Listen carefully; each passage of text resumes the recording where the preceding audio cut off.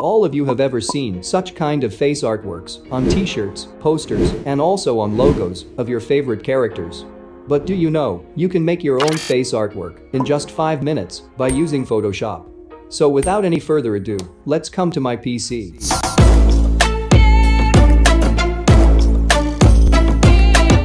First of all, remove your image background and change it into raster form.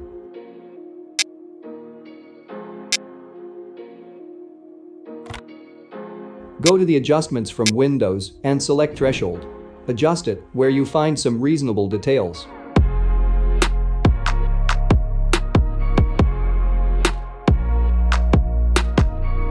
I am making another layer for his left ear.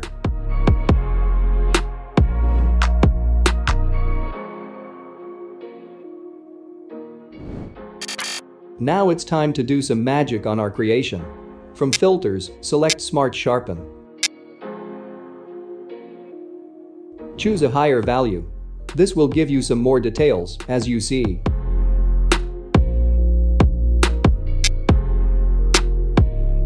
Use diffuse from the stylize by adjusting it to anisotropic mode. This will remove small dots from the image. One more time. Once more.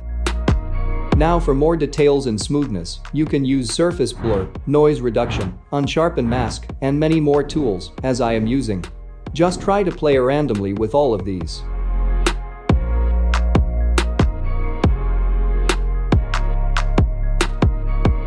And at the end, you can use hypus from filters.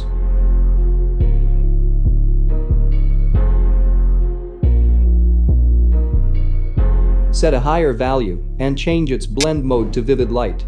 And that's it, we are done with our critical work. And now we have to convert our image into a vector. For this, first extract only black parts by using the color range from the select menu. Select blacks and fuzziness to full. OK.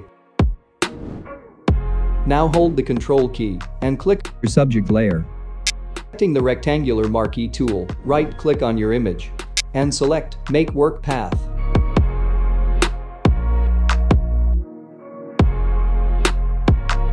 And that's it. Now it's ready for your portfolio, DP, or wherever you like to use it. And that's all that I have got for you.